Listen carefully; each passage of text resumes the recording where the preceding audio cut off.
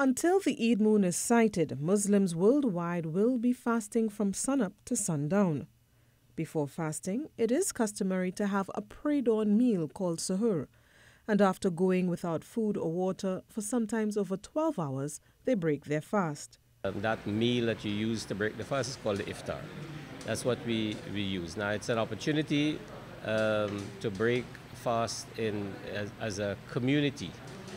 Imam Aziz says while there is the option to break fast at home by yourself or with family, the belief is that acts of worship, when done as a community, brings greater blessings. But if you come to the masjid and you break your fast and then you perform the Maghrib prayer, which is the early evening prayer, and then there is more blessing according to the Prophet ﷺ, on whom be peace, and that's the reason why people will come out. And you know the saying, the family that prays together stays together. That's what we do. There are certain rules to follow when breaking fast. You make dua, a private prayer, then there is a brief period of eating. We break the fast with a date. Date is the sunnah or the practice of the Prophet and whom be peace, who we follow, who we try to follow to the best of our ability. And so when dates are available, we use the dates. And if dates aren't available, then we use anything.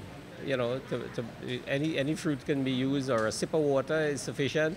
And after breaking fast, the community then performs the evening prayer, or Maghrib Salah, before having dinner.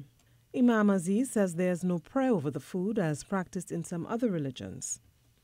There is no food that is used in any Islamic rituals. There is none, right? So we don't pray. We don't have to pray on food and bless food and so on. That's not from Islam.